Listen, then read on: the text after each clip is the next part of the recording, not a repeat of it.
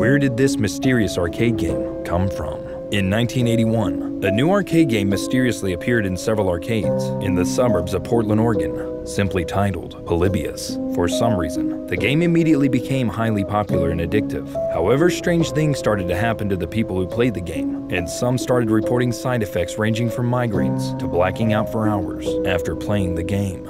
Furthermore, men in black would appear periodically, collecting data from Polybius before disappearing as quietly as they came. These strange events went on for months, and then one day when the arcades opened, Polybius was gone. People who started digging into the Legend of Polybius noticed the developer's name Sinneslotion in German meant sensory deprivation, leading many to think that this mysterious game was a government experiment to control the minds of arcade players. Even though you can watch the full video by clicking on the link in the description down below, many people still wonder,